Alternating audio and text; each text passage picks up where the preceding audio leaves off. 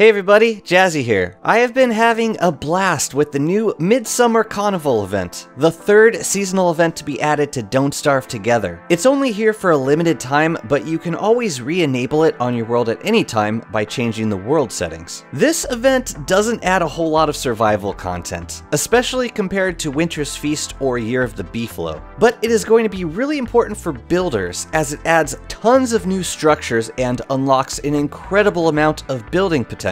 The best part is that all of it is instantly accessible on day one, and most of the stuff added is cheap and easy to manipulate. So today I want to give you a few tricks and tips I've discovered with the new content, and hopefully give you some ideas for how you can easily incorporate it into your world. Let's begin with the Cawnival Tree Sapling, which can be purchased from Corvus for a measly 1 gold and 3 seeds. We don't currently get a lot of tree variety in the game, and the addition of a brand new tree is going to make an immediate impact on the appearance of your base. This tree is absolutely beautiful and gives you an enormous surrounding area in which to add more structures. You can chop it at any time to get the sapling back, and it doesn't require a ton of space to replant. For the building area, I like to give the tree a 4x4 square of tiles. This gives you a bit of surrounding turf on which you can decorate and build, but you can always make it larger if you want. Your camera orientation will also affect the layout, as the entire area is a bit longer horizontally than it is vertically. For builds like pens and tree zones, it makes for a beautiful centerpiece. Imagine a gecko pen with the walls surrounding the tree,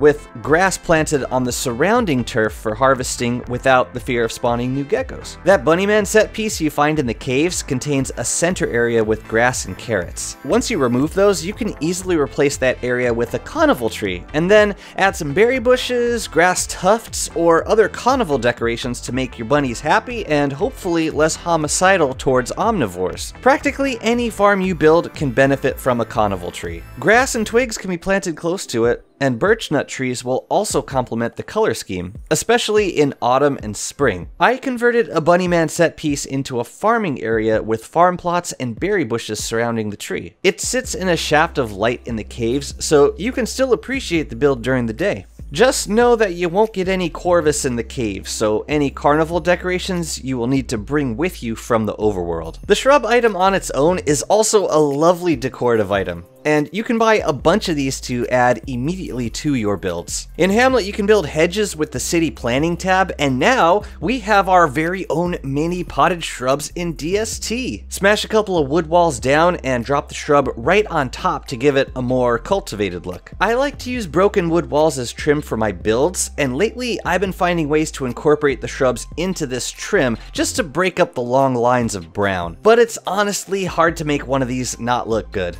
They don't have a hitbox, so you can quick drop them literally anywhere your character can stand. Here's an example of a set piece I've made on Thrill of the Grill, starting with the tree on a 4x4 plot with surrounding decorations. I added walls to the back and sides to make it feel more of a hideaway for the crow kids, almost like stepping into a gazebo with cultivated forest decor. There is so much potential with these trees, and I'm currently throwing all of my seeds at Corvus while the event is live so that I can continue to build with the trees when the event ends. Remember, you can summon Corvus to any tree by ringing the bell, so it's easy to buy these items from anywhere in the world. The prize booth is another great item to invest in. You can buy one from Corvus for the same price as the tree. When placed, it unlocks all of the prizes that you can redeem with tickets you win from the carnival games. But the hack is that it also functions as an infinite light source, turning on when you step up to it. And it's not hard to incorporate these into early builds. For example, you can access a small area of chests at night without the need for a light. If you like to do your cooking at night, then it's not hard to build a booth close to your crockpots. You could even plant a few grass or twigs nearby for nighttime harvesting. It's a bit on the bulky side, and admittedly not the most fitting look for most of these functions. A road lined with prize booths is not going to be the prettiest, even if it does light your way. The benefit is that it is very cheap and easy to relocate, so once you get access to other lighting options, you can just hammer them and save for other builds. Now, once you get a prize booth, you can play some of the games and start to earn tickets. If you are playing near a decorated tree, then the Crow Kids will watch you play and throw you extra tickets afterwards. So if you're grinding the games, then it will benefit you to have a couple trees nearby for those extra tickets. All of the games will benefit from speed boost. So if you have a cane, or if you can afford to place some cobble under the playing area, then you'll be able to score higher in these games and earn a few extra tickets. My personal favorite is the egg scramble, where you're trying to herd the eggs into that center area. If you place a ring of walls around the outside of the circle, then the eggs won't be able to get as far away and you'll have an easier time getting them back to the middle. Just don't place the walls too closely or else the eggs might get tossed out of the arena. As long as they're outside of that circle, then you should be fine. The tickets can be exchanged for a bunch of stuff at the prize booth. The food items I don't use that much, although I suppose in a pinch you could keep some spare tickets near a booth and grab some popcorn if you're starving. I also don't use body slot clothing all that often, but the cloak and capulets are pretty decent summer clothing. They're kind of like cheap floral shirts that only last for 5 days. So if you'd rather hang around the carnival all summer, then 3 of these will see you through the season. Good luck with the wildfires. But the real prizes from the booth are the decorations, which are primarily used to decorate the area around a carnival tree,